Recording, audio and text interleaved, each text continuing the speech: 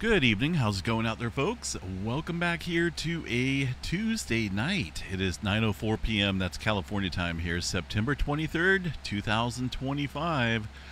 Latest activity shows a 2.5 and also a 2-pointer up there across the Alaska area. Nothing big, just a couple small microquakes out there in the beautiful Alaska area. Need to get back up there. It's been a couple years since I've been up there. Some beautiful wilderness out there for sure. A couple earthquakes out here across the Cascades here, including some around Mount St. Helens. Now, obviously, they've been having quite a bit more earthquake activity around this area, underneath this area, than what's being shown here on the map. Now, this is a very shallow earthquake here, negative 1.1, but you have to account for the elevation here, which looks like it's about 8,000 feet. So this technically is going to be fairly shallow there. Maybe up around the dome region, just slightly below that. Now let's go check out the seismograph station there real quick.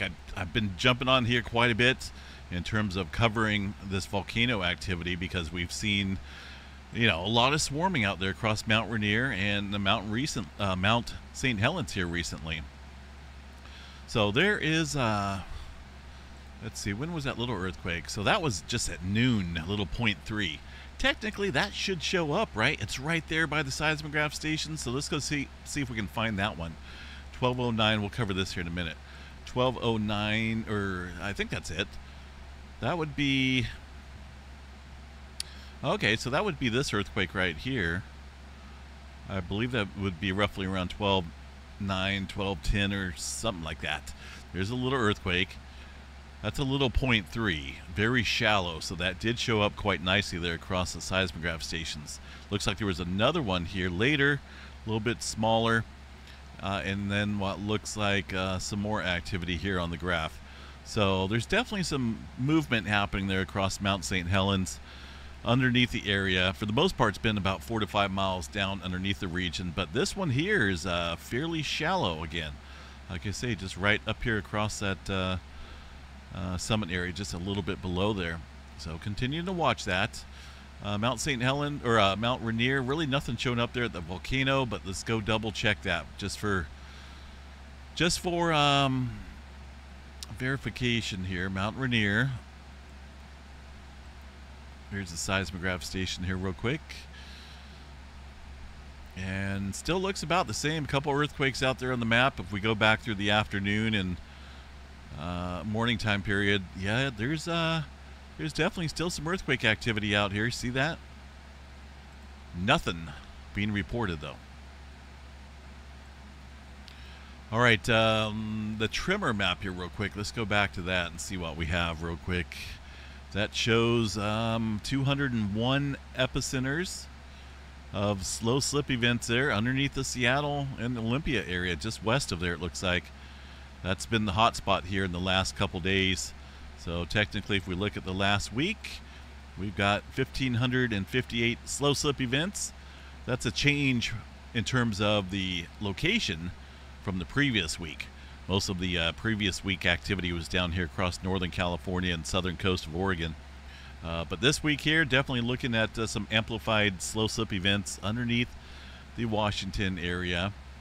That tells us here that this area of the Cascadia subduction zone is straining, building up further steam out here, stress.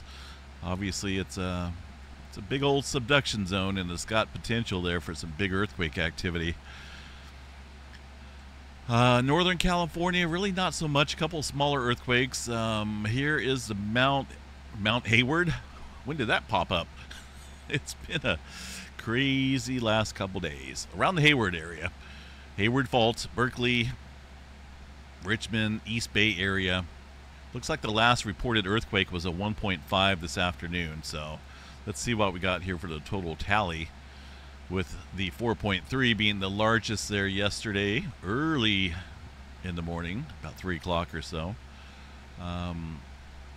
Still watching this, folks. I mean, it's getting up there in terms of the years that's been building up stress along this area of the one of the dangerous fault systems there in the Bay Area. highly populated region, so just continuing to keep an eye on that. Nothing new to report across the area. A couple earthquakes down here. Looks like that's towards the southern end of the creeping section of the San Andreas Fault. 2 little earthquakes. The rest of Southern California down here looks like average activity. Nothing above 2.5 out here today. Up into Yellowstone National Park, a couple smaller earthquakes there being reported this morning. Nothing, really nothing new to report. But I just better double check here the seismographs, make sure that that is the case, right? So let's see. That's what it looks like. Pretty quiet out there. There's a couple of smaller events there from this morning, but really it's pretty quiet out there across Yellowstone right now. Nothing new to report across the oil fields or the New Madrid seismic zone or the eastern portion of the country. This earthquake here in Arkansas was from this morning. A little 2-pointer. Just a friendly little reminder there that the New Madrid seismic zone is definitely active. All right, so let's see what we got here for big earthquake activity, at least in the last 24 hours. That's going to go to a 5.5, which is fairly minimal for for an event here in a 24-hour period. We've seen a couple 5s here, but that's minimum to maybe medium earthquake activity out here. Nothing above that though. That was down here across the Peru area, right along the Peru-Chile Trench, 5.5. The other earthquake of that magnitude, similar magnitude there, was along the Kermadec Trench. And looks like that's well north of New Zealand. There was another earthquake out here this afternoon as well, near Marybank, New Zealand. That's in between South and North Island here. Looks like that's about 78 miles deep here, more than likely associated with a subduction zone that sits offshore here. Obviously underneath this area, these deeper quakes, there's volcanoes and whatnot, but that's got to do with the deeper areas here into this region. Let's take a look here at the earthquake 3D globe, see if anything else is popping up here. It almost looks like Middle America Trench here got some activity. A couple of 5s out there. Pretty decent movement here off the coast of Mexico southward there into the Central America region. Quite a few earthquakes. USGS showing 1 earthquake here off the coast of El Salvador this afternoon, a 5-pointer. But there's definitely a lot more earthquake activity here popping than what's being reported on that page. Same for the South America area. Look at all these quakes here in the last 24 hours. So this is definitely on the move. You can see it. Leaving California and the West Coast out of the mix for now, but that could fill in here. We do have to watch that. Quite a bit, even some way down south here where that 7-pointer struck here a while back. The Atlantic Ocean, pretty quiet. 1 earthquake up in Iceland, a little 2.9. Still swarming out there in Turkey. Goodness. Western Turkey there. That's from that 6-pointer that struck here like a month and a half back. I think it's been longer than that. Just an incredible amount of earthquake activity stirring up out here.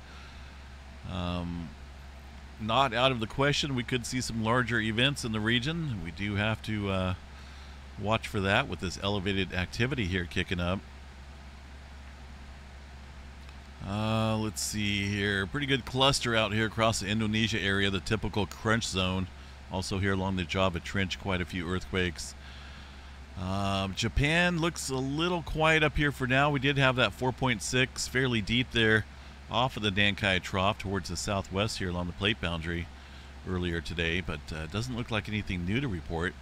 Still seeing some aftershock activity up there across the Kamchatka, Russia area, with the last quake being a 5.0 from, nope, take that back, 4.5 from this afternoon.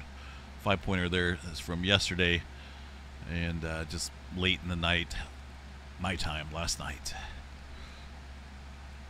Hawaii, couple earthquakes out here. Got this one here fairly deep underneath the Pahala area. Another earthquake off the west coast there of the Big Island. A little interesting area out there, but I don't think anything changing in terms of the Kilauea eruption process. And I say it's a process because it just keeps going and going and going. We're waiting on episode number 34, I think, here coming up in a few days. Let's go ahead and take a look here at the deformation chart. See what's going on underneath the area. We're still going up. Nothing changing here in terms of that movement. The only thing I noted here last time during episode 33 was this was fairly lengthy in terms of the accumulation time of magma leading up to the eruption there at Kilauea Volcano, but short in terms of the duration. In fact, much shorter than quite a few of the other previous eruptions there. So we're already back up here to where we could see an eruption here in a couple days or so. Interesting. Definitely an interesting event here since December. It's been a rinse and repeat cycle there of eruptions. All right, let's see if there's anything else going on there. It does look like New Zealand's got another earthquake there, 3.1, following that 4-pointer. So got to be on guard out there. There's a whole lot of maybes, what ifs, and a lot of time that's built up here on a number of faults out here across the globe that we could see some further large-scale events here anywhere soon. For now, minimal to moderate day of earthquake activity. Space weather activity, see what's going on here. Little sea flare. Notice this here, though, in the last couple hours, is starting to show a lot of instability there. That is, well, there's a lot of sunspots out here for one, but it looks like some areas back over here on the eastern area of the sun are flaring a little bit. Nothing big. Look at that massive amount of sunspots out here. That's quite crazy looking. This area is fairly well complex. Also back over here, so we do have 4230, 4226 that looks like they may be popping up a little bit in terms of the instability and the growth within that magnetic structure there of the sunspot. So flare threat right now, 35% chance for an M flare, X flare around 1% chance or so, but I'll have to keep an eye on those sunspots. These may want to be bumped up tomorrow depending on if these continue to grow or not. All right, nothing major in terms of the aurora activity. As you can see, looks like a quiet night there for the sky watchers. Storm Prediction Center. Let's check out the storm reports today. See what we got. This is for the 23rd. No tornado reports, although, you know, this is preliminary. This is preliminary data right now. I did see a couple of photos there on social media of some what looked like tornado damage, but it could have been something else. Could have been some high winds, as reported here across a number of states, including down there across New Mexico. Some hail reports in there as well, but there was definitely a decent chance there for some tornado activity today, but it looks like that failed to materialize. Remainder threat throughout the evening for some tornado activity, wind, and some hail threats, so just stay safe out there on this Tuesday night. Aside from that, thunderstorm activity there tomorrow. Let's take a look here, see what we have for the forecast out here. See if we got any tropical systems coming into the Gulf or the Atlantic. Eastern Pacific has been quite active down here. There is some type of tropical disturbance there as we head towards early next week. Looks like that's going to get awfully close there to the eastern portion of the country. Big old low pressure system out here going to bring me some rain. Thank you very much. I hope. Got my fingers crossed. I hope this comes true because it looks like a decent moist storm out there. Early winter storm. And that's going to be, it looks like, towards the 30th or so. Early next week. Can't believe it's almost October. That's crazy. All right, what do we got here?